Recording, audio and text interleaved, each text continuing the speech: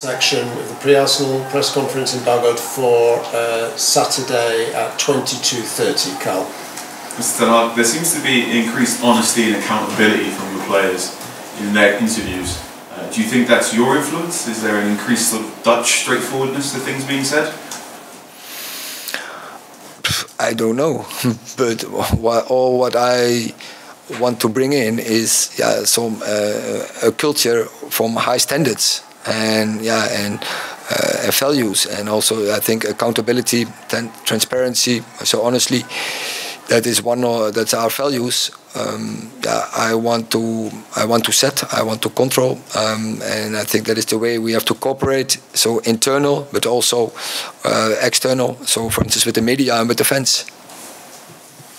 It's been quite a long time since Arsenal and Manchester United went head to head with both teams really strong towards the top of the table. Are you confident that, do you think that both these clubs are building in such a way that they're both going to be competing at the top for seasons to come? I think the Premier League in this moment develops that you have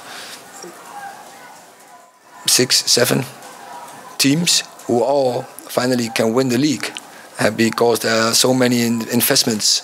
And when you have the right philosophy, the right strategy, I think that many more clubs can compete for positions, for the top positions in the league. So that's a great challenge. And if you want to be there, you have to be really good. You need that consistency. You need that good strategy, the consistency in the strategy, and you need hard work to compete there, and not even, and if you want to win trophies, everything has to go in the right way. Are you confident that Manchester United under you will continue to go in that way? Yes, I'm quite convinced of that process. I think we are in the right direction, but it also means that we have to improve a lot. If you want to compete in the future for the top positions, because the competition will be really tough. Mr. Ten Hag, Aaron Wan-Bissaka had a string of good performances recently. He seems a little bit more comfortable on the ball, in particular. Previously, I asked you what he was doing before the World Cup. Has he changed his training routine? Have you been working with him closely? Yeah, he's picking up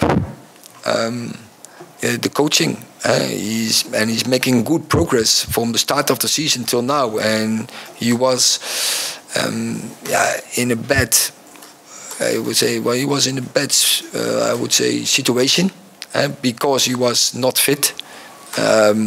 He had a lot of injuries. He had a couple of illnesses in the first half till November, and things changed after the break, during the break, I would say. He worked well in the pre-season, before the second season half. He worked well in the training camp.